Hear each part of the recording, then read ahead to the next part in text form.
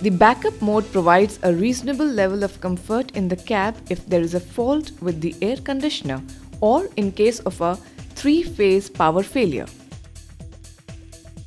During backup operation, as the rotary switch is turned to backup mode, the driver's cab air conditioner is switched off, and a stream of conditioned air from the saloon air conditioning system is drawn into the cab.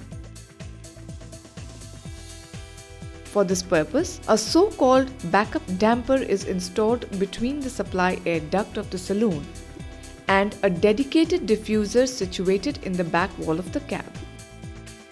The backup damper assembly comprises of a motor-operated damper and a booster fan. During backup operation, the backup damper is opened and the booster fan draws conditioned air from the saloon duct into the driver's cab.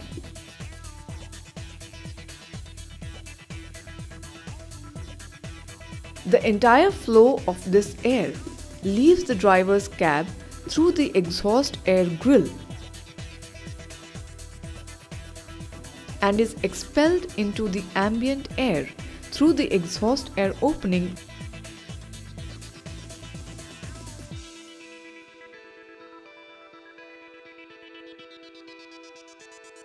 located under the cab air conditioner.